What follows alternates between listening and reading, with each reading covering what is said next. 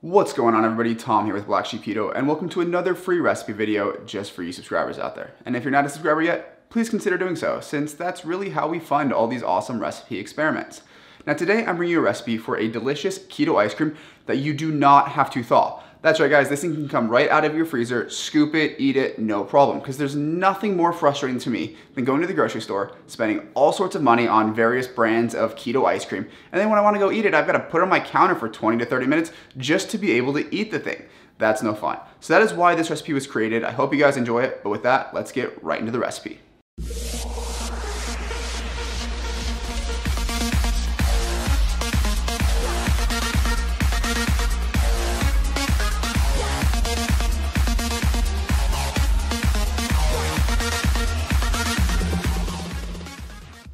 Alright everybody, welcome to this delicious recipe for our keto, no thawing required ice cream. And as you can see in front of me, there are just 5 simple ingredients going into this. So let's go ahead and get started. Now right here in this bowl, I have 2.5 cups of heavy whipping cream. And for all my international viewers, that's about 600 milliliters. Then we have 1/4 teaspoon of pink Himalayan sea salt. I believe that all ice creams should have just a little bit of salt in it to really enhance the flavor. Next up, I have 2 tablespoons of my flavoring agent. Now, let me show you guys what I'm using and let me explain why.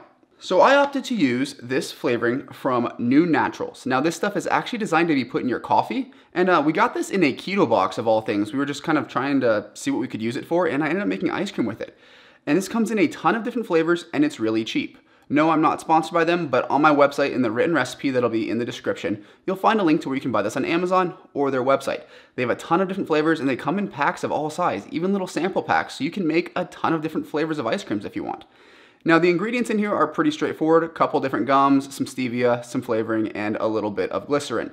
For those of you that are worried about glycerin, it has a glycemic index of 3, so there's really nothing to be worried about. And as you guys noticed, I am using the salted caramel flavor, so this will be a salted caramel ice cream. But any of their flavors seem to work great, and that's what I love about this, is it's very simple to just swap out the flavoring as long as we're using the same product. Moving on, we have 1/3 cup of allulose. For those of you guys who want more information on allulose, check out allulose.org. It is a 0 glycemic index sweetener, and per their website, they do say that you can subtract it from your total carb count if you are on a low carb diet, which is exactly how we're gonna treat it.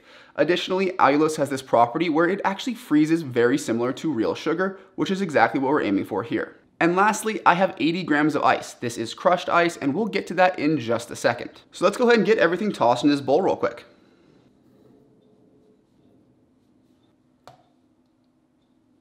Now while I'm stirring this, let me explain the ice. Now you can look online and check out the different water contents of different varieties of milk. But one of the things that's important to ice cream is you need a certain amount of water in there in order to A, let it freeze and become like a solid ice cream, but also you don't want too much to where it'll become icy. So a lot of recipes will use a mix of heavy whipping cream and milk, or half and half, because they all have different quantities of water in them, or percentages of water. You want enough fat that the ice crystals stay small and there you get a smooth ice cream, but you need enough to where it freezes well. Now the best way that I found to do this without having to stick this in your freezer for a long time before churning it is just to use some crushed ice and let it chill the mixture, and we're gonna water it down. Now I did do a bit of math to understand the exact ratio of ice to go into it.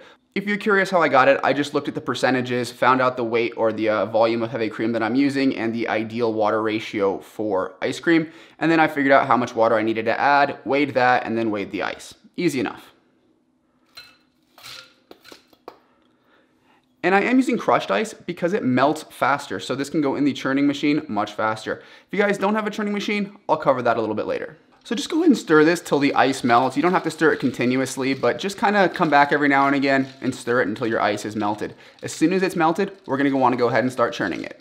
So now that all of our ice is melted, and let me be clear here, you want all of the ice melted, otherwise you're gonna have some little crunchy ice bits in your ice cream, and that's probably not a good thing unless you want some weird texture and don't feel like putting any other add-ins later on. I don't know, just make sure it's all melted. So I'm gonna be using an ice cream machine. The one I have here is from KitchenAid. Really don't necessarily recommend it because they are quite expensive and it's just an attachment for the blender. But you can get some cheap ones on Amazon. There's also a few different techniques you can use. You can find on Google like how to make ice cream without a machine. Some of them involve putting it in mason jars in your freezer and coming back every so often and shaking it. There's a few techniques out there, but just for the sake of time, I went ahead and bought an ice cream machine.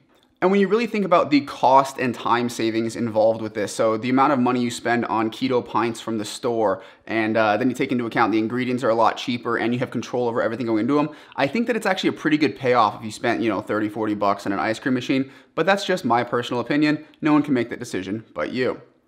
In any case, I'm using the one here on the KitchenAid. All of my ice is melted, so it's time to churn this ice cream. So just follow the instructions on your respective ice cream maker, get it in there, turn it on, and it's gonna take about 17 to 20 minutes to churn. If you're adding in any mix-ins, basically the last 30 seconds, just toss them in. For the salted caramel ice cream that I'm making here, I've actually added chopped pecans and some of Lily's white chocolate chips in the past. But for the sake of the video, I'm not gonna be doing that. So let's get this in the machine and get it churning.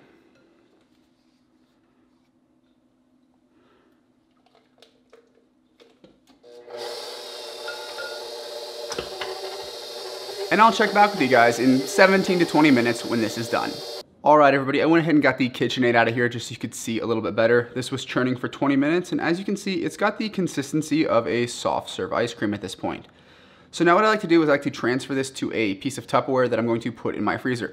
You can eat this right now and it'll taste like a soft serve. If you put it in the freezer for a couple of hours, or I've had mine in there for weeks and it's stayed the same consistency, but it'll make it feel more like that kind of harder ice cream that you're used to prior to keto, kind of like the dryers you'd buy at the grocery store, that type of stuff. You can still easily scoop it, it has a great texture to it, and you don't have to let it sit out for 20 minutes. And this whole thing, including mixing the ingredients, churning it, takes less than 30, so I think that is a great option.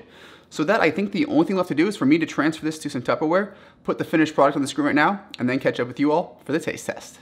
And just real quick, hopefully the lighting in here isn't so harsh that you can't see that, but that's what it looks like as it's about to go into the freezer. So now that you guys have seen the recipe and the finished product, it is time for the taste test. So I have right here a bowl, or I guess a scoop, of the keto ice cream that we just made. Now, fair warning, I did shoot that other recipe part like 2 days ago, so this has been in the freezer for 2 days. And let me just step over to the camera real quick and show you guys the texture.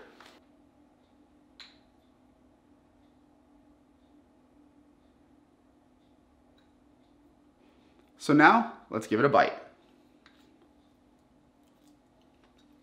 This is the best keto ice cream I have ever made, guys. It is the perfect texture. I've made a couple versions in the past, one of them trying to up the fats in ice cream, one of them was just like a mason jar variety. But this has the best texture. It's very smooth and creamy, and actually has a bit of a stretch to it, almost like if you've ever eaten at like Cold Stone Creameries, you know how their ice cream has that bit of like a stretchiness to it. I don't know how else to describe it, but this even has that. In terms of the flavor, we're getting that great flavor from those new naturals flavorings. Again, that came in like a keto crate, keto box, something like that, and we just found a really cool use for it. Plus, they're cheap. And even if you have to buy an ice cream maker, all the ingredients in this recipe are so cheap that in the long run, you'll save money versus paying $7, $8 a pint for whatever ice cream you choose. Now again, I did make a salted caramel flavor, and the salted caramelness really does come through, which is one of the reasons I liked using those syrups. And they have a ton of different flavors on their website, so literally just swap it out for whatever flavor you want. It's that simple. So I'm really happy with this recipe. If you guys are looking for the full written recipe, it's gonna be down in the description box. You'll see a link there. The macros will be down there as well. But with that, I think I'm gonna go and close the video. So if you like this video, please leave it a like. If you have any questions, comments, anything like that for me, leave them down in the comment section. And if you have not subscribed yet, do me a huge favor, guys. Hit that subscribe button, show some love, and I will see you in the next one.